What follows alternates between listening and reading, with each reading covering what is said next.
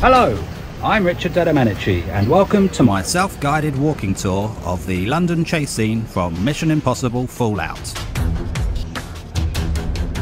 I invite you to follow in the footsteps of agents Ethan Hunt and August Walker as the former follows the latter between Paternoster Square and Blackfriars.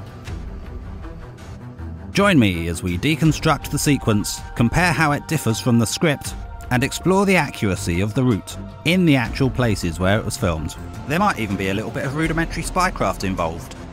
And we'll even visit the spot where Tom Cruise shattered his foot. Part movie making critique, part local history tour. It'll take you about 45 minutes to complete your mission, should you choose to accept it.